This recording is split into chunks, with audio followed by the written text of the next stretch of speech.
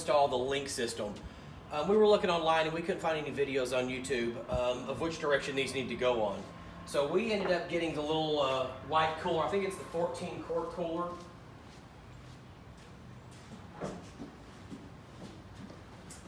It has a little latch that opens and closes on this side, and on this side right here it has a little lip that'll kind of go in.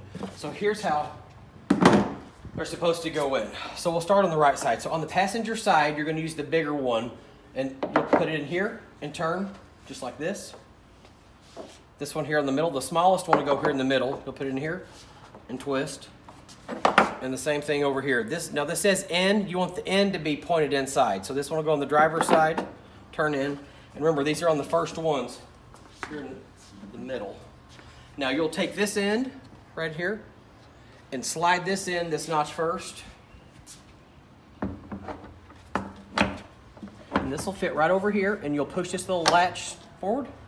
Now, it's in place.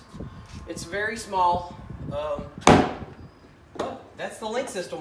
So I hope this video helps. Thanks.